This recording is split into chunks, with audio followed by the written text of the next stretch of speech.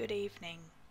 What you are about to hear is a dramatized audio translation of the events that occurred at 19 Chestnut Street, July 25th, 2018, starting at approximately 9:08 p.m.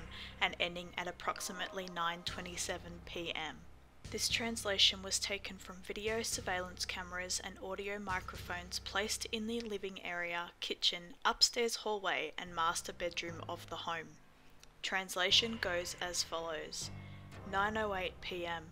Susan Meyer, former lead investigator for the Hamilton Paranormal Research Center, arrives at the home and enters through the front door. 9:09 p.m.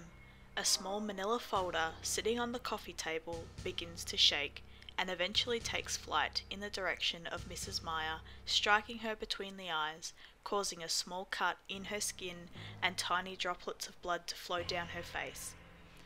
9:10 p.m. A large curio cabinet to her right seems to move out by itself about 3 inches from the wall and crash to the floor in front of her, pitting her between it and the front door, at which time Mrs. Meyer screams, "Michael, why are you doing this?" 9:11 p.m. A low humming sound is heard. The volume intensifies and forms into what appears to be a voice saying, "This is my house." 9:12 p.m. All lights under surveillance start turning on and off by themselves, doors opening and closing repeatedly. The front door opens so hard that it strikes Mrs. Meyer in the back, knocking her over the broken cabinet and onto the floor, dropping her purse in the process. 9:13 p.m. What appears to be a strong gust of wind blows through the living area, so hard that it knocks over a table lamp and several knickknacks off the shelves, sending them crashing to the floor below. 9:15 p.m. From the floor, Mrs. Meyer screams, "Michael, stop! I know this is your house! I know! Stop!" 9:16 p.m. A small cat enters the frame from the bottom left corner of the screen and immediately flies backwards off screen. The sound of it hitting the wall and scurrying away is heard soon after. 9:18 p.m. All activity stops. Mrs. Meyer stands grabbing her purse and says, "Michael, listen to me. I know you're mad. I don't want you to leave. I want you to stay. I quit my job today to be with you. I want to be with you. Here, in this house." 9:21 p.m. What appears to be a large mass of black fog appears on camera, forming into what looks like a person.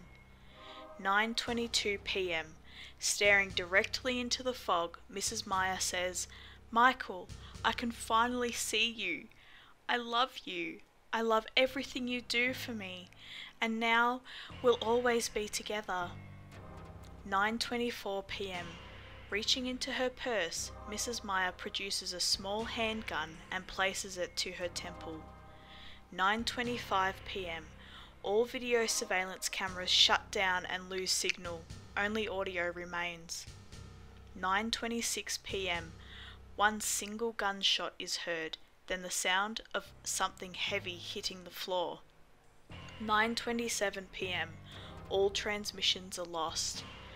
The body of Susan Meyer was found dead after a neighbour called 911 to report what sounded like a gunshot.